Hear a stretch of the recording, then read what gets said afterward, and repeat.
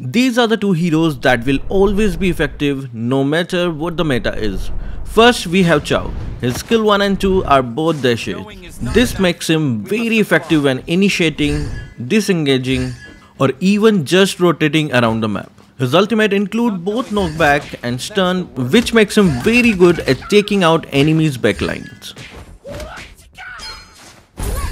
Next will be Gushan. He has burst damage and mobility, so he can easily burst enemies' backline before they even fight back. After building some items, he can dominate easily. It is hard to beat a good Gushan player. Subscribe if you play these two heroes.